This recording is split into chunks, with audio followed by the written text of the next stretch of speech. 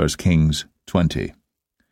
And Ben-Hadad the king of Syria gathered all his host together, and there were 32 kings with him, and horses and chariots, and he went up and besieged Samaria, and warred against it.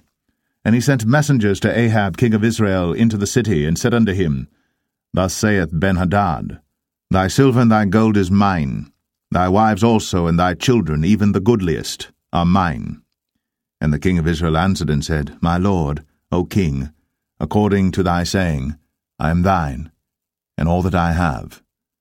And the messengers came again and said, Thus speaketh Ben-Hadad, saying, Although I have sent unto thee, saying, Thou shalt deliver me thy silver and thy gold and thy wives and thy children, yet I will send my servants unto thee tomorrow about this time, and they shall search thine house and the houses of thy servants, and it shall be that whatsoever is pleasant in thine eyes, they shall put it in their hand, and take it away.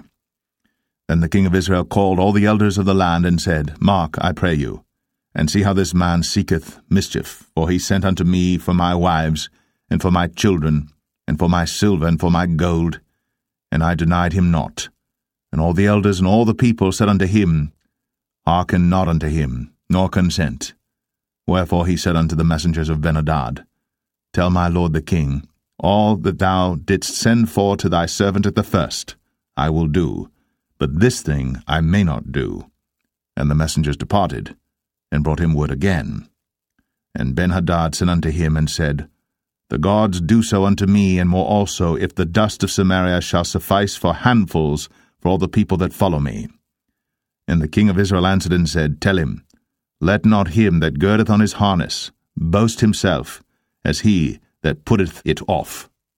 And it came to pass, when Ben-Hadad heard this message, as he was drinking, he and the kings in the pavilions, that he said unto his servants, Set yourselves in array. And they set themselves in array against the city. And behold, there came a prophet unto Ahab king of Israel, saying, Thus saith the Lord, Hast thou seen all this great multitude? Behold, I will deliver it into thine hand this day, and thou shalt know that I am the Lord. And Ahab said, By whom? And he said, Thus saith the Lord, even by the young men of the princes of the provinces. Then he said, Who shall order the battle? And he answered, Thou. Then he numbered the young men of the princes of the provinces, and they were 232, and after them he numbered all the people, even all the children of Israel, being 7,000. And they went out at noon. But Ben-Hadad was drinking himself drunk in the pavilions, he and the kings, the 32 kings that helped him. And the young men of the princes of the provinces went out first, and Ben-Hadad sent out, and they told him, saying, There are men come out of Samaria. And he said, Whether they be come out for peace, take them alive, or whether they be come out for war, take them alive.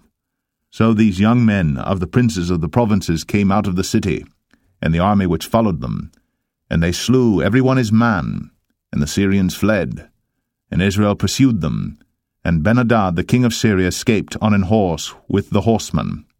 And the king of Israel went out, and smote the horses and chariots, and slew the Syrians with a great slaughter.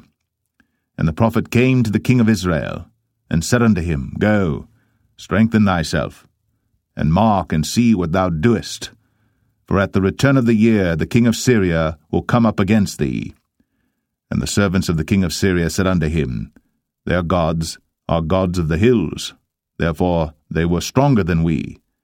But let us fight against them in the plain, and surely we shall be stronger than they. And do this thing, take the kings away, every man out of his place, and put captains in their rooms. And number thee an army like the army that thou hast lost, horse for horse, and chariot for chariot, and we will fight against them in the plain, and surely we shall be stronger than they. And he hearkened unto their voice, and did so. And it came to pass, at the return of the year, that Ben-Hadad numbered the Syrians, and went up to Aphek to fight against Israel. And the children of Israel were numbered, and were all present, and went against them. And the children of Israel pitched before them like 2 little flocks of kids, but the Syrians filled the country. And there came a man of God, and spake unto the king of Israel, and said, Thus saith the Lord, Because the Syrians have said, The Lord is God of the hills, but he is not God of the valleys. Therefore will I deliver all this great multitude into thine hand, and ye shall know that I am the Lord. And they pitched one over against the other 7 days, and so it was, that in the 7th day the battle was joined, and the children of Israel slew of the Syrians 100,000 footmen in 1 day. But the rest fled to Aphek into the city, and there a wall fell upon 27,000 of the men that were left. And Ben-Hadad fled and came into the city, into an inner chamber. And his servants said unto him, Behold now, we have heard that the kings of the house of Israel are merciful kings. Let us, I pray thee, put sackcloth on our loins, and ropes upon our heads, and go out to the king of Israel. Peradventure he will save thy life. So they girded sackcloth on their loins, and put ropes on their heads, and came to the king of Israel, and said, Thy servant Ben-Hadad saith, I pray thee, let me live. And he said, Is he yet alive? He is my brother. Now the men did diligently observe whether anything would come from him, and did hastily catch it. And they said, Thy brother Ben-Hadad. Then he said, Go ye, bring him. Then Ben-Hadad came forth to him, and he caused him to come up into the chariot.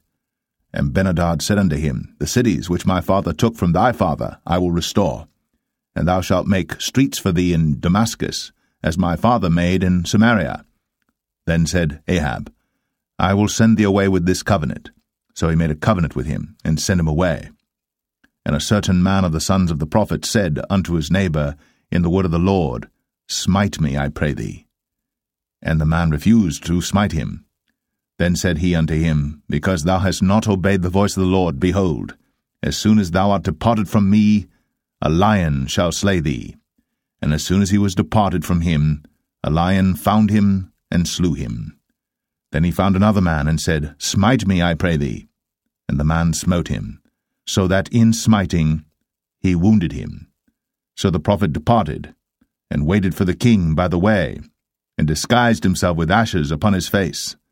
And as the king passed by, he cried unto the king, and he said, Thy servant went out into the midst of the battle, and behold, a man turned aside, and brought a man unto me, and said, Keep this man. If by any means he be missing, then shall thy life be for his life, or else thou shalt pay a talent of silver.